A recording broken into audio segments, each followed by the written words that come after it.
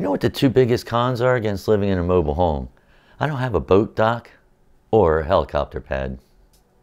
So what are you comparing this to? We're not trying to compare living in the mobile home here to a $27 million mansion that has a helo pad and a boat dock. What we're comparing is the place I lived before, which was a 4,000 square foot house, compared to here at the mobile home, which is 1,600 square feet. So I'm going to run through 5 pros and 5 cons. And what I'm considering is cost savings and comfort level. Okay, so the first pro of living in the mobile home is money. One of the big reasons that I moved from the other place to this place, it saves me a lot of money living here. As a matter of fact, in this screenshot, you can see what I was paying for a mortgage.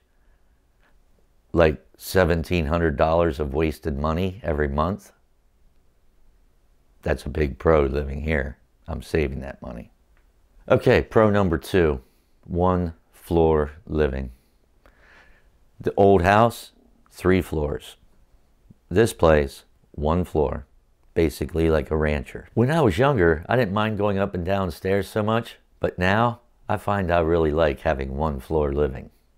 We found pro number 3 to be, this is the correct size. The correct size meaning we're not wasting money and time heating, cooling, and cleaning the extra rooms that we never used. Number 4, low maintenance. There's a lot lower maintenance on this size home than there was on the larger home. For example, I can cut the lawn here in 15 minutes.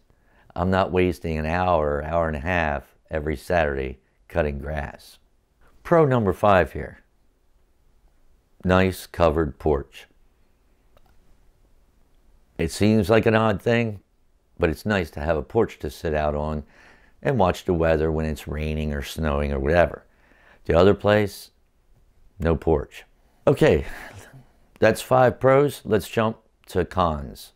And I have 5 of those. Okay, con number 1, the other place had a 3-car garage.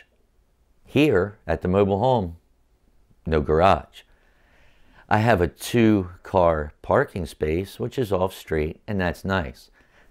But I don't have a 3-car garage. Okay, con number 2, at the other place, I had a hot tub because I had a lot of room outside.